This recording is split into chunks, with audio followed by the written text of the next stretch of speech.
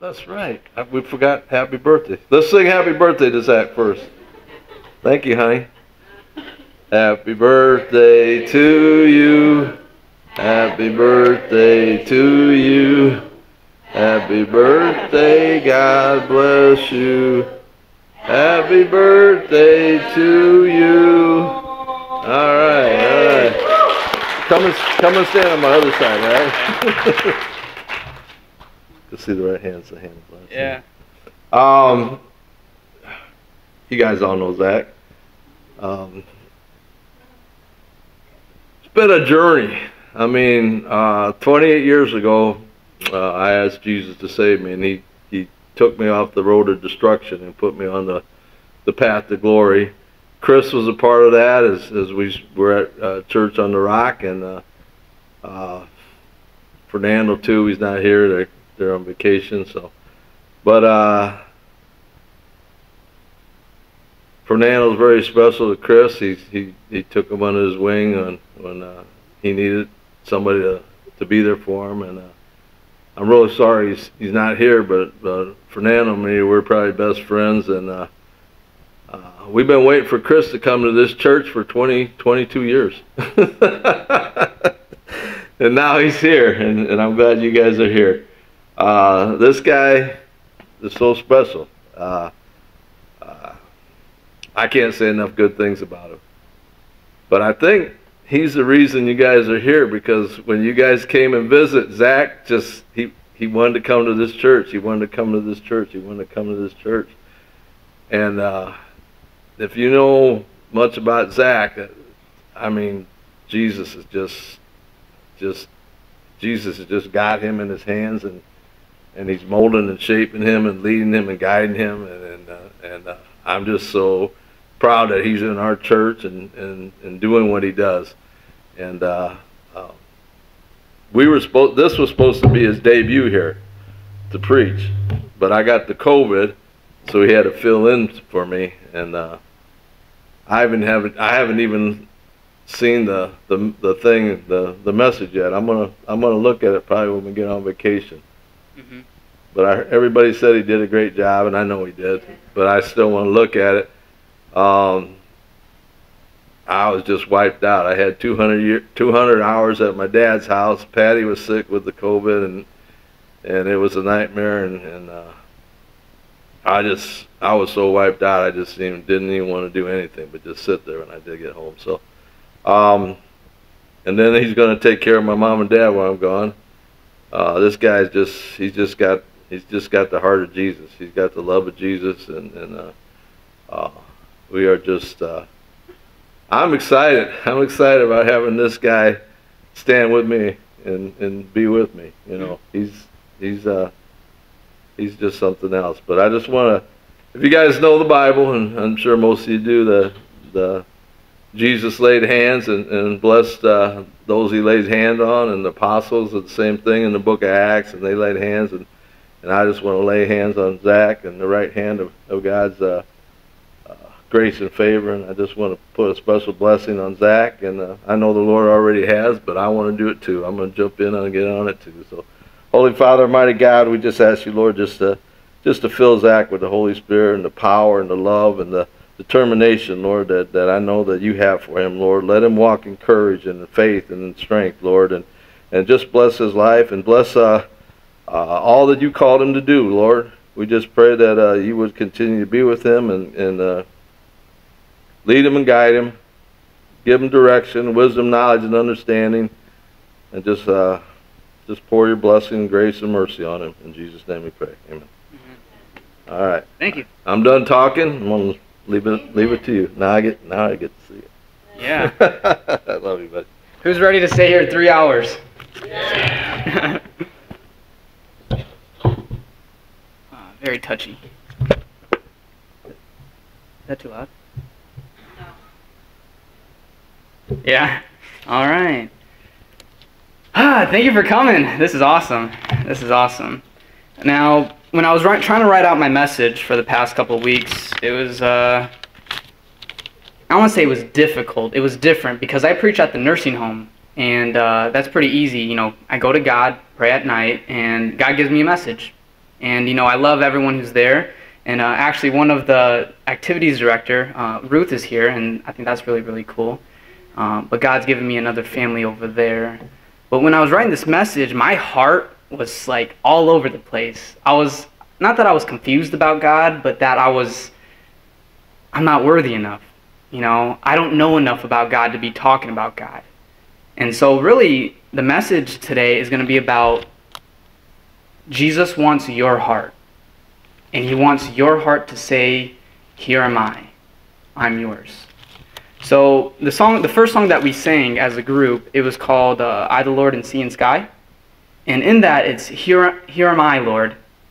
Is it I, Lord? And that question that I don't know if anyone's really asked themselves or asked God, is it me, Lord? Am I called to do something? Has anyone really said in their heart, here I am, God, to be submissive to him, to be obedient to him? And so I want to talk about Jesus wants your heart. He wants your heart to say, here am I, I'm yours. Now, the reason why he wants your heart is because when your heart is towards God, that's when you're able to receive all the blessings and rewards that he wants to give you. Because why would he give someone all these blessings if their heart is not towards him? You have to think about these things. The reason why Jesus wants your heart, Christians or sinners or whatever it may be, people who believe in God, people who don't believe in God, the reason why he wants all of our hearts is so he can set us free, so he can make us free. And so I'm pretty sure here everyone believes in Jesus, but if you don't, the biggest thing is that he just wants your heart. He wants your heart guided towards him, a heart that's loving towards him, a heart that's loving towards others. So with that, let's pray. Lord, Heavenly Father, Jesus Christ, my Lord and my Savior, God, I yield to you, I submit to you. Whatever I say, Lord, let it be your words, not mine. Bless it, Lord, Heavenly Father, and let me preach with authority, God, a gift that you have given me, Lord Jesus Christ, to preach your word from your heart, God. And so, Lord, I just thank you so much for allowing everyone to be here. Whoever was here was meant to be here, and whoever wasn't was not meant to be here, God. So, Lord, give us your wisdom, your knowledge, and your understanding of your holy word and of the Christian life you call us to live. In Jesus Christ's holy name, the only name we pray. Amen. So, Jesus wants your heart. So, the first place we're going to go to is Proverbs chapter 23, verse 26. Proverbs chapter 23, verse 26. It's kind of in the middle of the Bible in the Old Testament. It's after Psalm. And I'm going to wait a little bit.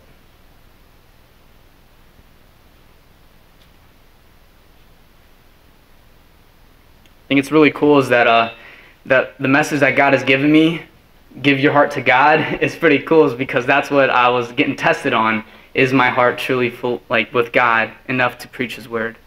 Because there's some things I wanted to say, oh, this verse sounds good, but I want to make it plain and simple.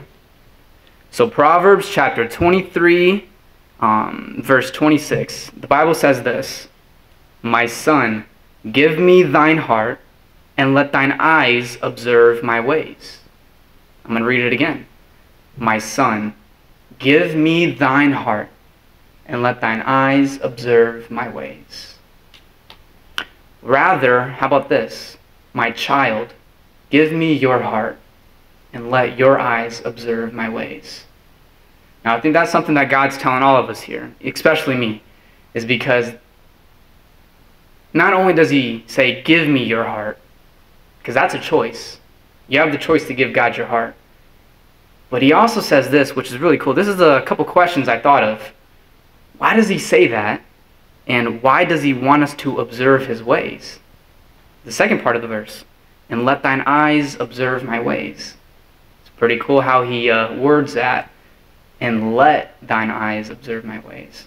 Sometimes we don't want to look at God's ways. Sometimes we don't want to follow God's ways, right?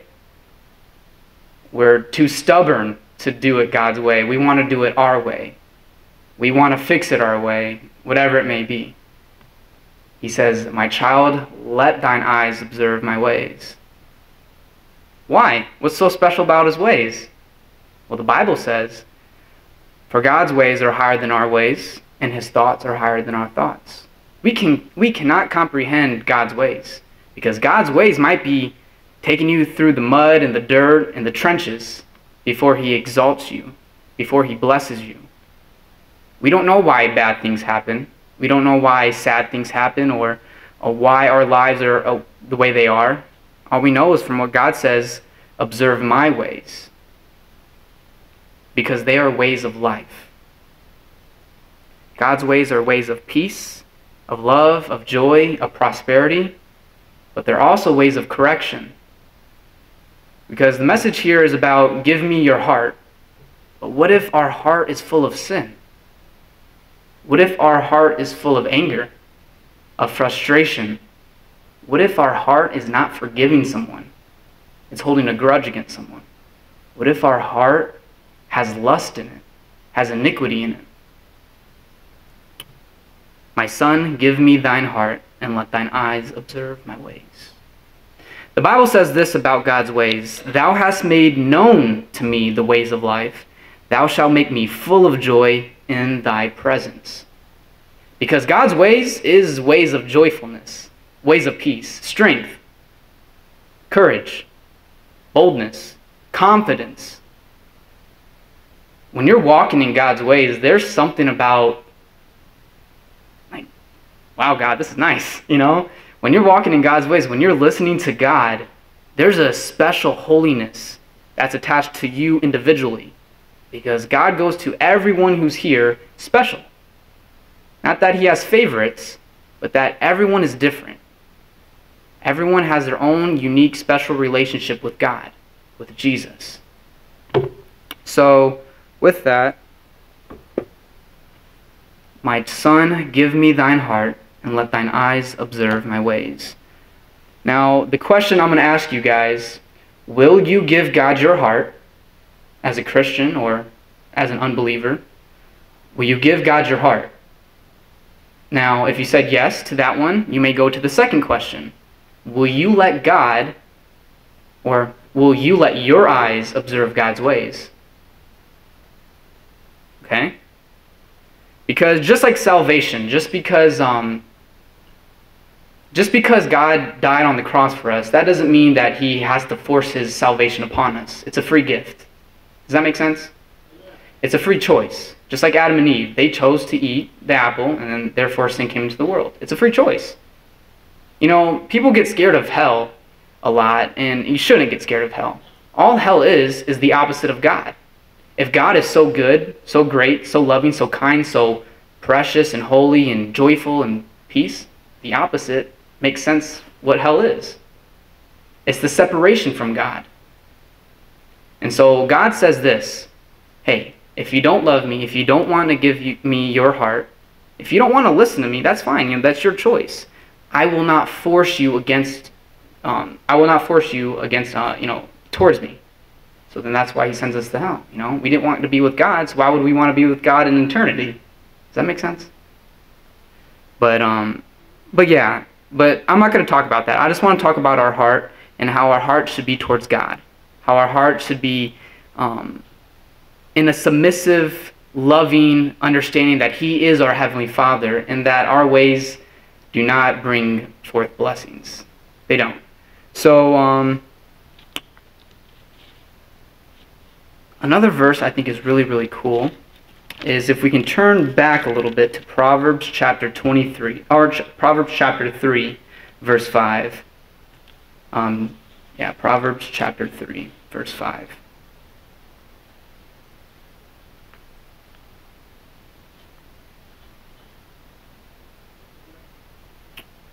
Okay.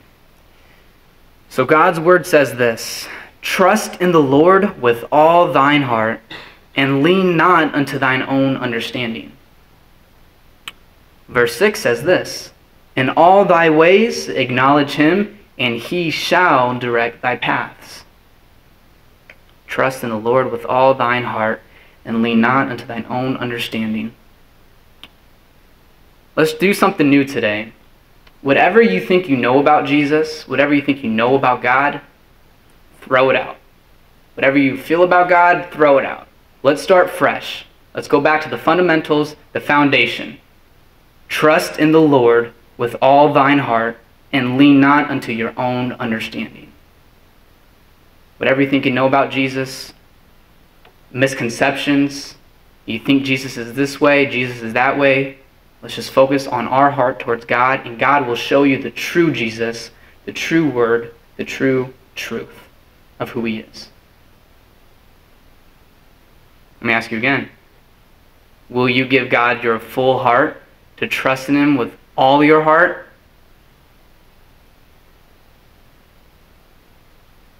I know I said that in my heart.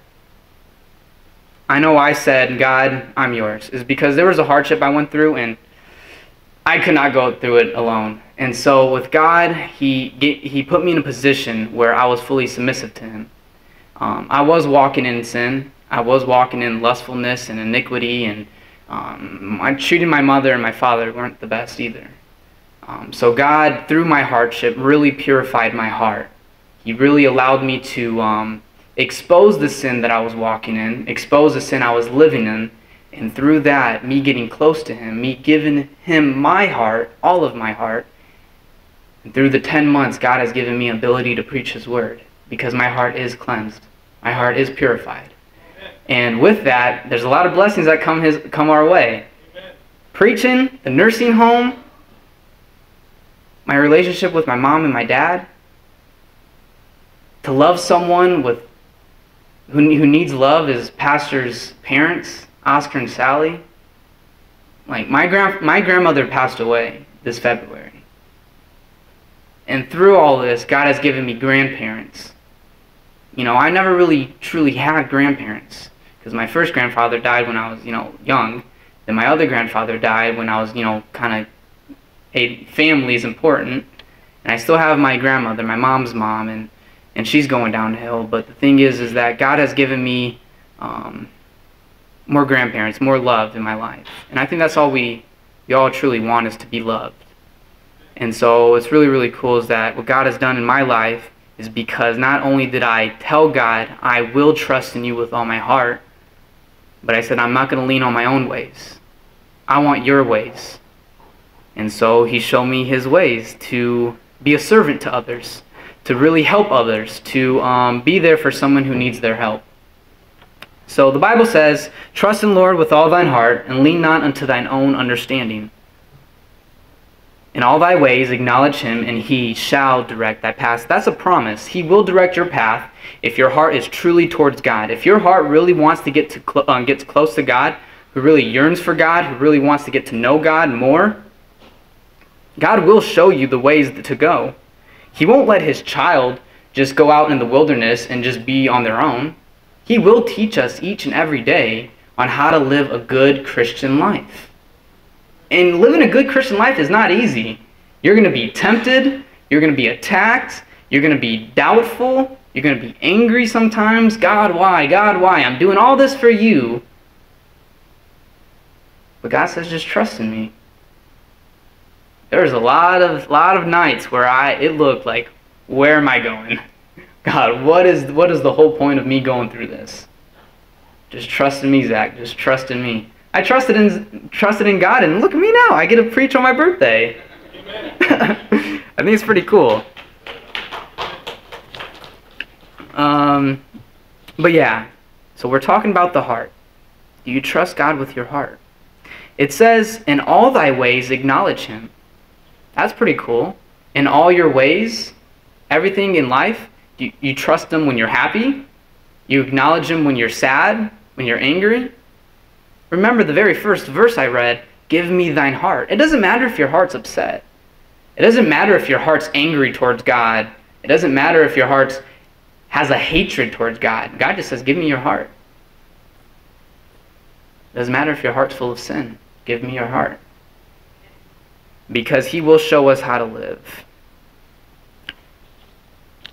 Okay. The second part of that one verse that I read to you guys, my son, give me thine heart and let thine eyes observe my ways. Let's talk about that. Let thine eyes observe my ways. What is the ways of God? I keep talking about it. The biggest answer is if you don't know the ways of God, read the Bible. But if you really don't know the ways of God, let me be simple with it. From Psalm chapter 37, verse 34. These are the ways of the Lord. And I want us to actually go here. I was going to read it, but I want us to go here. And this is where I want us to stay. And I want us to nonstop look at it, read it, and really have it in our heart to say, God, I do want to follow. Psalm chapter 37, verse 34. Psalm 37, verse 34. This is my life verse. This is the verse that God has shown me throughout the 10 months of my hardship, throughout the ups and the downs. Basically, the whole foundation of my life is this verse. You guys ready? Ow. It says this. God's word says this. Wait on the Lord and keep his way, and he shall exalt thee to inherit the land. When the wicked are cut off, thou shalt see it. Wait on the Lord and keep his way. Wow. That's a big one. Waiting on the Lord. I had to wait on the Lord. I had to wait on the Lord, when I didn't know where I was going. I had to wait on the Lord when I wanted to do something rather than to do God's ways. There's an anxiousness, there's a stressfulness in that when you're waiting on God. What I learned during when I was waiting on God is not worrying that you're not going to receive the blessings of God. Waiting on God is not worrying that the outcome isn't going to be what you want it. Waiting on God isn't like stressing about the situation, dwelling upon the situation, whatever your hardship is. Waiting on God is not, oh God, I should have did this. God, I should have done that. Waiting on God is a peacefulness. There's a joyfulness that, hey, as I wait on my Heavenly Father, as he works out everything that's in my life, I can just rest in his arms and know that I am taken care of, that I am provided for. Wait on the Lord and keep his way.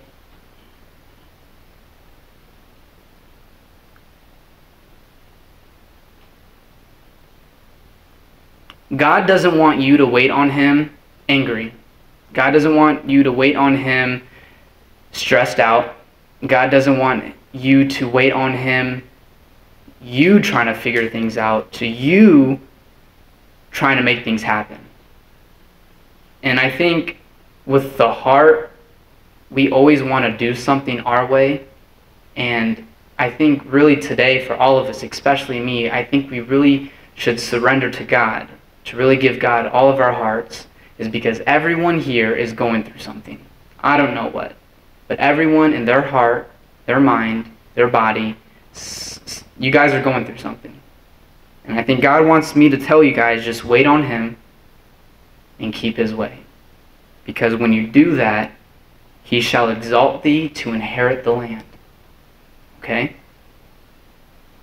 Keeping God's way is something that's so important for all of us as Christians. And it's the most important thing as a Christian to do, is to keep God's ways, is to listen to our Heavenly Father, to obey and to love his commandments. And if you don't know his commandments, I encourage you guys to go, read and learn what they are. But if to keep it simple, keeping God's ways, keeping God's commandments is just to love God with all your heart, soul, mind, and strength, and to love your neighbor as yourself.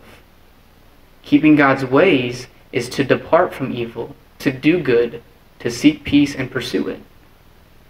Because my whole message is about having our heart towards God. And when you have a heart towards God, that heart says, God, I do not want to sin against you. I don't want to walk in sin. I don't want to walk in evilness. I don't want to walk in iniquity. I want to follow you because your ways are the ways of life. That's what your heart should say to God.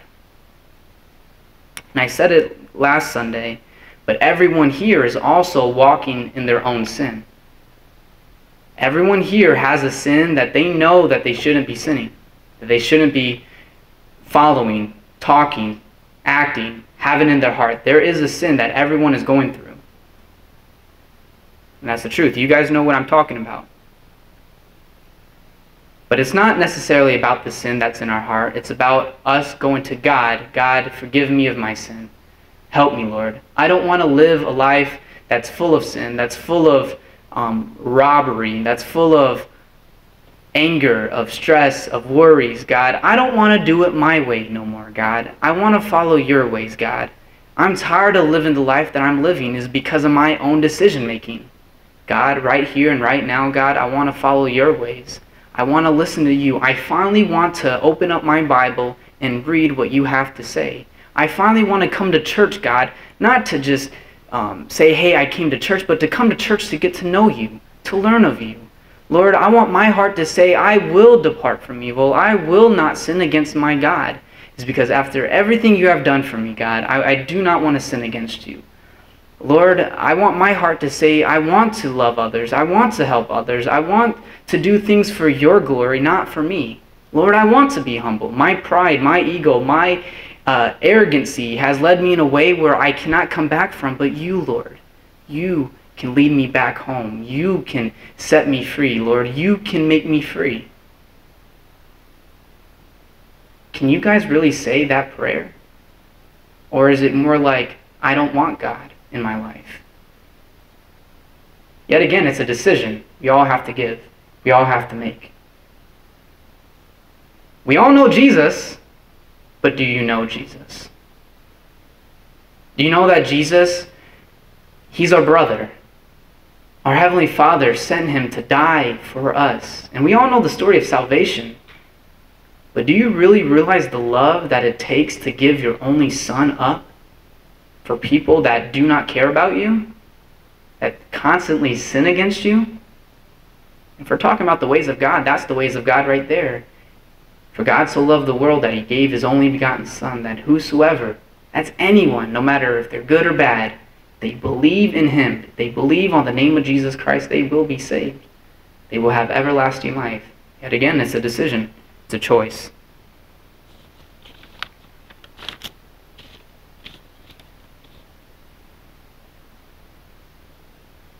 I do want to say is that in our lives, we get to know Jesus. And let's say you don't believe in Jesus and you ask Jesus to save you right now. In your life, Satan will nonstop try to attack you to rip you away from God. Even Christians like me, I didn't mean to spit, my bad. Even Christians like me and Pastor, we get attacked constantly. Satan does not want us to get to know God. Satan does not want us to get close to God, to follow God's ways. He will do everything in his power to rob us, to get us away from church, to get us away from singing to God, to get us away from praying. God wants us to pray, but Satan does not want us to pray. He does not want us to have a special relationship with our Heavenly Father. Okay? If I can say one thing on God's behalf, is that just because when things get tough, don't run away from me. When things get tough, run to our Heavenly Father. I ran to my Heavenly Father, and not to boast, but look where I am now. I get to celebrate my birthday preaching God's Word. So, you guys are here for me, so if you can do one thing for me, do not run away from God. Run to God. Run to our Heavenly Father. He's been waiting for you. He's longing for you. Even me who knows Jesus, sometimes I can slip away from him. Go back to Jesus. I do want to read a story out of Luke chapter 23. I think this is pretty cool because it doesn't apply to unbelievers, all of unbelievers. It also applies to Christians who already believe in Jesus. So if we can go to Luke chapter 23, verse 32.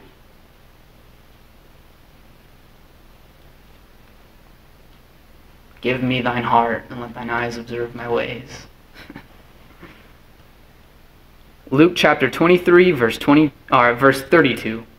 23, verse 32.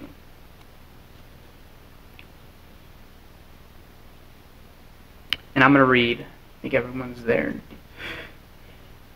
Amen, James, amen. And there were also two other malefactors led with him to be put to death. There's two people also being crucified with Jesus. That's what it's saying. And when they were come to a place which is called Calvary, they crucified him, and the malefactors, one on the right hand and the other on his left. Then Jesus said, Father, forgive them, for they know not what they do. And they parted his raiment and cast lots. And the people stood beholding, and the rulers also with them derided him, saying, He saved others, let him save himself, if he be Christ, the chosen of God. And the soldiers also mocked him, coming to him and offering him vinegar, and saying, If thou be the king of the Jews, save thyself.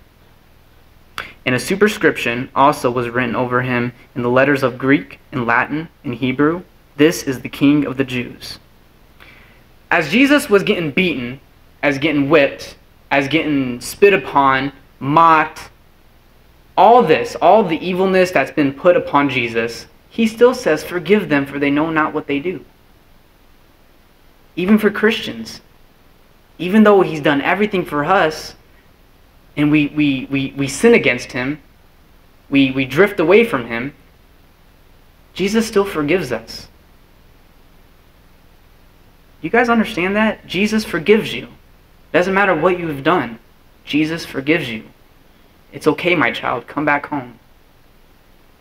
I'm going to continue in verse 39. And one of the malefactors, which were hanged, railed on him, saying, If thou be Christ, save thyself and us. But the other, answering, rebuked him, saying, Dost not thou fear God, seeing thou art in the same condemnation?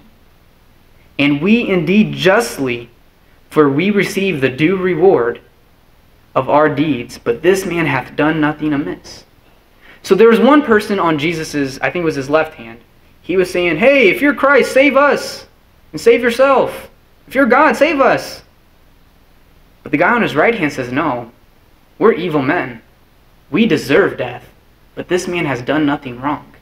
That's the faith that an evil person, and the people who were crucified back in the day, they weren't a person who just stole something or punched a person in the face. No, these are people who killed and murdered and did evil constantly. These are bad people.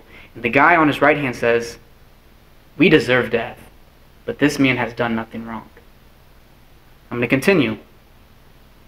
And he said unto Jesus, Lord, remember me when thou comest into thy kingdom. And Jesus said unto him, Verily I say unto thee, this day thou shalt be with me in paradise. A person who did nothing but evil his whole life, who did nothing but wrong and sinned against God his whole life, all he said was, remember me. That man's heart, in that moment, was towards God. And in that moment, his heart was asking for forgiveness. And in that moment, his heart said, I believe in you, Jesus. And that man is saved. That man is in heaven right now. So that proves, Jesus proves to us that it doesn't matter what you have done in your life. It doesn't matter how much sin you're living in. As a Christian or an unbeliever, it doesn't matter. He can forgive anything. The whole message is, my son, give me thine heart and let thine eyes observe my ways. I want everyone to pay attention. Give me your heart and let your eyes observe my ways. We don't have to live life all alone, thinking we can't do this, we can't do that. I'm stressing about this. I don't know this. Give God your heart. He wants to teach you. He wants to show you a good way to live life. A life where you don't have to worry about finances. You don't have to worry about emotion. You don't have to worry about anxiety and stress in your head. Why would we try to fix that our own selves? Do we really go to God in prayer and ask Him to help us? Or do we kind of just, oh, Jesus, and all doubtful? When you go to God, I want you guys to be bold. I want you guys to be confident that I can go anytime to my Heavenly Father, because my Heavenly Father loves me, my Heavenly Father forgives me, my Heavenly Father wants the best for me. Jesus Himself says, I am come to give you life and life more abundantly. The reason why God wants us to have a heart that's towards Him and for our eyes to observe His ways, it's not all so we can go to heaven, but it's also so we can have a blessed, awesome life here on earth. And that doesn't mean we're not going to have hardships in our lives. That doesn't mean we're not going to see death. That doesn't mean that we're not going to get robbed or hurt or beaten, whatever. But that's the faith. That it doesn't matter what we go through, we have Jesus to call upon. We have Jesus to rely on. It's all about Jesus. I can't express that enough. If you don't believe in Jesus, get to know Him. Come to church. I will help you. I will teach you.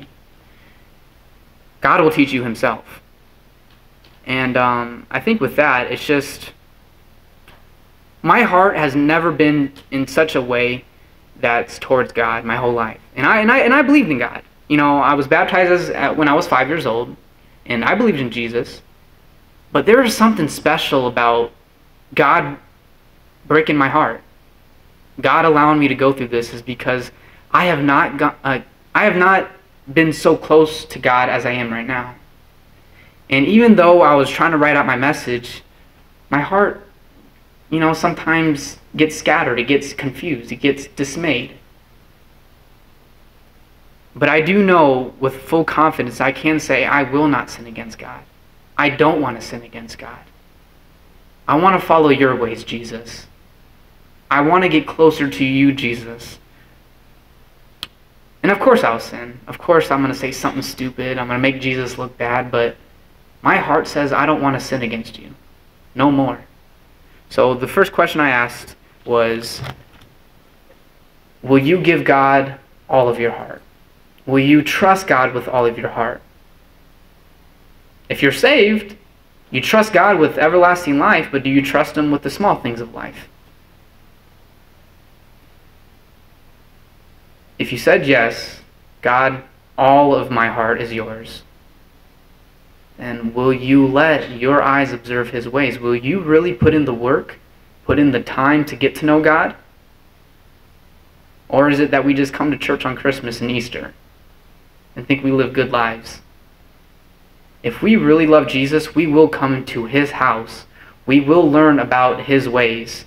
We will get closer to Him. Is because after everything He's done for us, I think we can give Him 1 hour a week. So I don't want to put us down, because we all know we all mess up. But I think here we can understand that, hey, God's ready to forgive us as long as we go to Him and say, will you forgive me? So with that, I think I'll just lead out in prayer. Lord Heavenly Father, Jesus Christ, my Lord and Savior, God, I just pray, Lord, I spoke your words and not mine, God, that I spoke from my heart, Lord. I spoke from your heart, Lord, is that all it is, Lord, is you just want our heart. You know, you just want our heart to say, here am I. I'm ready, God. I'm yours. Teach me your ways. I'm not in the position to teach them your ways, God. I'm just here to tell them God's ready to teach you His ways.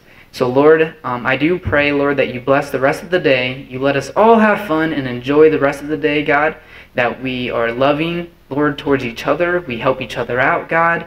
But most importantly, Lord, that we look towards you in our struggles, in our pain, in our sorrow, in our anxiety, in our stress, God. That we do not want to handle it our ways. We want your ways. For your ways are higher than our ways, and your thoughts are higher than our thoughts. God, you think peacefully towards us. God, you think awesomeness towards us, God. And you just want the best for us, God. So there's nothing to be afraid of. There's nothing to be shy of. We can come to your throne of grace looking for help in time of need to say, God, I need you. Jesus, help me. In the name of my Lord Heavenly Father, I pray, Jesus Christ, amen. So with that, will you give God your heart?